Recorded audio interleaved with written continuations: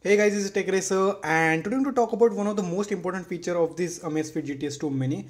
Now I forgot to mention this feature in my unboxing and even in my full review video. So I just thought of covering out this feature as well. So this is the feature which allows us to use this watch as a shutter button for your camera app on your phone. So you will basically have a shutter button on your watch so that that button can trigger the shutter on your camera app of your device. So that's pretty nice thing. So for that we need to pair this watch in some different mode. So for that, simply open up the Zep app and make sure the watch is synced with the app. Once the app is open and synced, simply go to profile, then go to my devices and simply scroll down until you see here the option lab. As you can see over here, camera settings, simply open it and here you will see Bluetooth pairing. So make sure you pair it right from here in order to use it as a shutter button.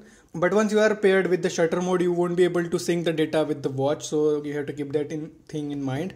Now simply go to watch, go to apps and scroll down until you see here more, and here you will see camera remote. So as you can see, here is the shutter button. Now let's quickly launch a camera app on my device. So as you can see, this is the camera app and I will now tap on this shutter button and it should probably take a picture. Okay, so as you can see, it did trigger the shutter button. As you can see, it's working fine. Now let's try to switch to some another app. So I'll go to Snapchat. Okay, so this is the camera, as you can see. So I'll simply now tap on the shutter button and as you can see, it did capture the image. So that's pretty nice thing. So it's working fine on the default camera app and Snapchat as well. So let's try it out on the Google camera. So I do have a Google camera over here. So as you can see, this is the viewfinder and it did snap the image.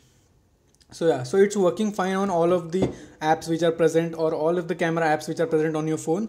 So yeah, you can use this feature mostly when you have mounted the phone on the tripod or on a selfie stick. So in that case, if you are having this watch on your wrist, so you can simply tap on it and it will simply snap a picture for you.